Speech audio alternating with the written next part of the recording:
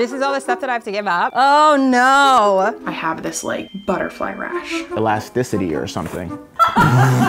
We gonna tuck him in there. I forgot what my kneecaps looked like, to be honest. So I recently did a video in which some friends and I took a blood test to find out whether or not we had any sensitivities to foods. The results were kind of heartbreaking. Number one thing that I am reactive to is wheat and gluten. That sucks. So I personally deal with a lot of inflammation and joint pain because of arthritis. In that video that I did, a lot of people in the comments asked me to actually give up gluten for 30 days. So that's what I'm gonna do because you asked for it. But I don't wanna do it alone, so I asked a few friends to join me. My name's David. I took a food sensitivity test and ended up being sensitive to gluten, among other things. I really just want to see if removing gluten gives me a different perspective, a different feeling, or, you know, kind of changes anything overall health-wise. I'm very mindful of what I put into my body. I am really interested in what the difference is going to happen with my body, if anything at all. Are you upset that I surrounded you by all the things that you're gonna have to give up? This is all the stuff that I have to give up? I thought it was just nice decor. Oh no. I do like whiskey. I'm hoping that it does. No whiskey, so I can't drink to deal with the pain of not being able to have bread. No one told me that. Nobody read my last name. I'm Italian. I can't give up pasta. I'm extremely upset with Crystal for asking me to do this. Maybe at the end, after I feel accomplished, then I'll be happy. But for right now, we're not friends anymore because she represents me no longer having avocado toast. So going into week one, I was feeling pretty confident. I just got home from gluten-free grocery shopping for the first time. I feel like I have a pretty good grasp on where you find gluten in different foods. So I was actually pretty surprised when I found that a lot of things I was expecting to be naturally gluten-free ended up not being. I went to grab my favorite salad dressing and I realized it has wheat in it. Actually, all of the salad dressings that I looked at had wheat in them. Now I have to go through everything that's in my fridge because I didn't realize that my barbecue sauce had gluten. The bummer of salad dressings was really off-putting. Croutons, because I eat salad every day, I was like, oh, I'll just find like gluten-free croutons. Impossible. But I was surprised to find some things that I could still enjoy, like rice is gluten-free, obviously without the kind of wheat variant there. Didn't take away sushi, so that was nice. Kind of had a way to treat myself. I sort of ended up just buying a lot of fresh produce and it was a lot cheaper than I was expecting. A lot of the vegan foods that I had already had, like I think it was like a chickpea pasta, that was gluten-free, so that was a good benefit, but I definitely needed to do a lot more research and a lot more studying to make sure I'm actually sticking to completely gluten-free across the board. We are feasting on some mofongo stuffing for our holiday sprint week, and it is to die for. I don't get to eat the mofongo because it has gluten in it. Week one, it was like, oh, this is interesting, I'm gonna explore. Week two, I was like, this is annoying. I just wasn't having enough variety because I was like, oh, this has gluten in it, and so I'm not gonna find the alternative, or it was really difficult to find the alternative. Definitely excited to get it over with. I miss avocado toast, I miss pasta, pizza. I don't even eat cake that much, but I miss that too. I will admit to you that in week two, I did cheat a little. Twice. Once was a total accident. We were testing a recipe for a food video that I was working on, and it was this incredible short ribs with cauliflower mash, and I had to try it, obviously, but I totally forgot that there was flour in it. Afterwards, I felt pretty crappy, but I don't know if that was from the gluten or from the shame. I had a really bad day of eating gluten, a lot of it. Sorry. I felt awful about myself because I was like, I was supposed to be committing to this. It didn't feel any better. It was like I went out and got drunk, but instead I actually just ate gluten. And then there was this pretzel incident. I just donated blood, and you know how afterwards they tell you you need to sit and relax, eat something. So I went to get myself a snack.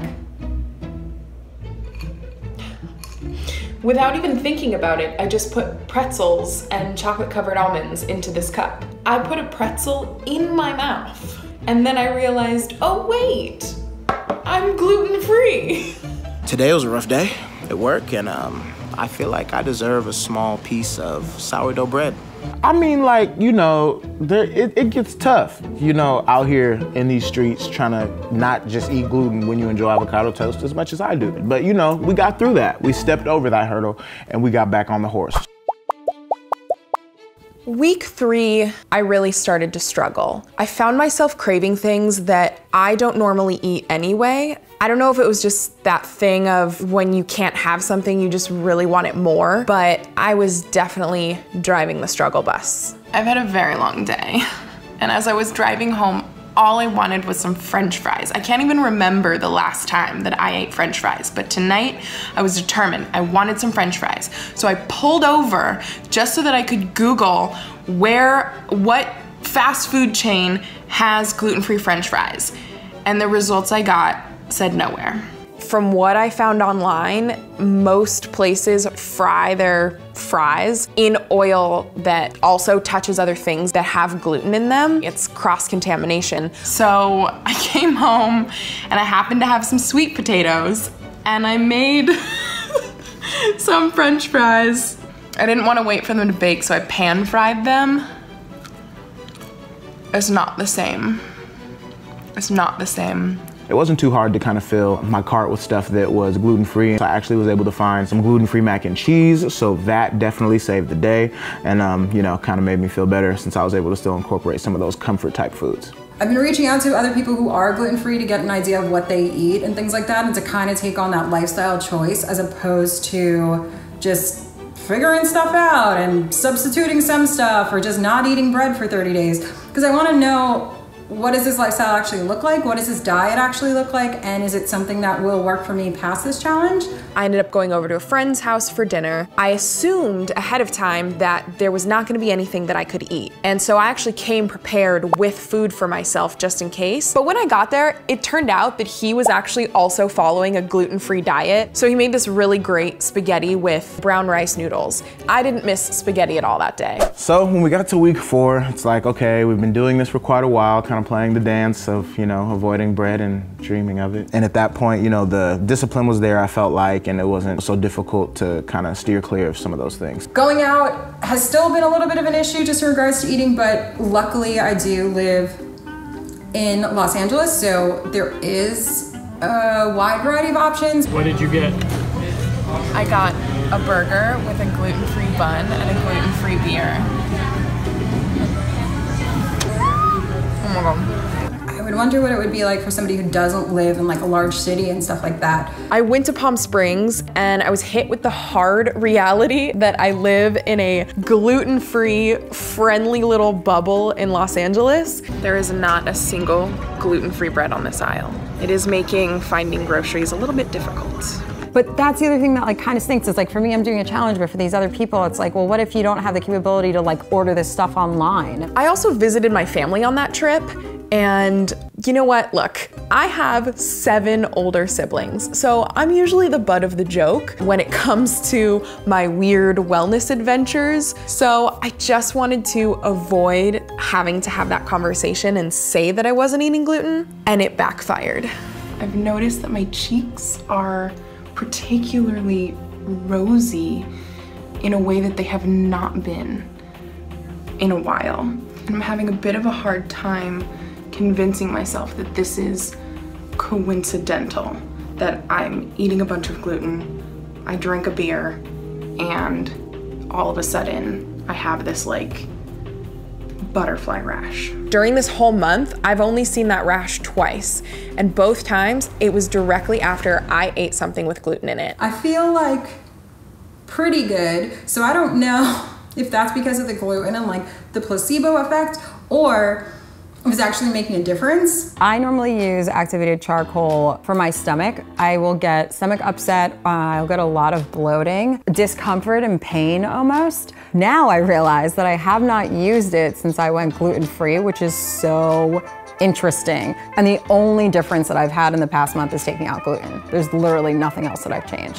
I will have to say that I felt like less bloated and less like lethargic and kind of groggy after some meals where I had gluten replacements. Even when I had like a gluten-free pasta, for example, like, you know, I had my fill, it was really good and everything, but I wasn't like necessarily just kind of like stuck afterwards. So I did wonder if like that's one of the main things that I could get from it. I was just laying down to go to sleep at the beginning of week 4, and I looked down and noticed something that I have not seen in a very long time, which is unswollen knees. I forgot what my kneecaps looked like, to be honest. I was just walking around on marshmallows for legs, basically.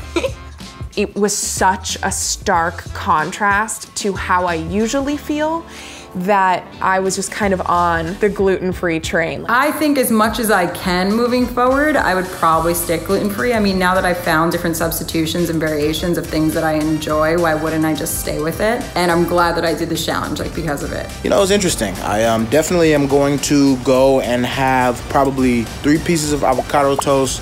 Let's see, maybe some penne pasta with some pesto and maybe some devil's food cake, I don't know. I did for sure have a countdown on my phone to get some bread, and I definitely made sure to have some avocado toast after I finished. So after taking the sensitivity test, doing a bunch of research, and doing this 30-day challenge, I think it's safe to say that I do actually have a gluten sensitivity. And moving forward, I fully intend to continue being gluten-free. Thank you guys for watching and for your concern for our health and suggesting that we do this video, because without you, I would not be feeling this good right now. If there are any other health and wellness challenges that you want us to try, let us know in the comments below. With some of my research, I saw that gluten is like what gives bread its elasticity or something. So